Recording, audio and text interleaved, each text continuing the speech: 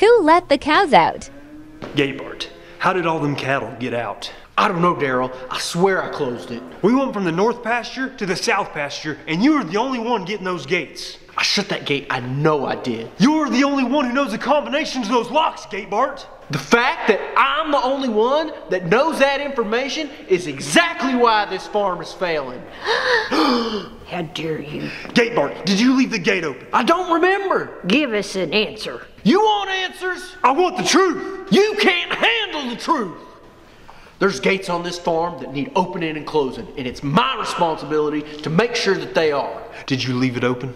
You farmers just sit in your trucks all nice and comfy like, well, us gate bees are out there braving whatever the weather may be. You think you know it all because you're the head honcho around here, but where would any good farm be without its gate getters? You should be thanking my kind for the work that we do while you farmers sit around the co-op drinking coffee, complaining about things that don't even matter. He's right.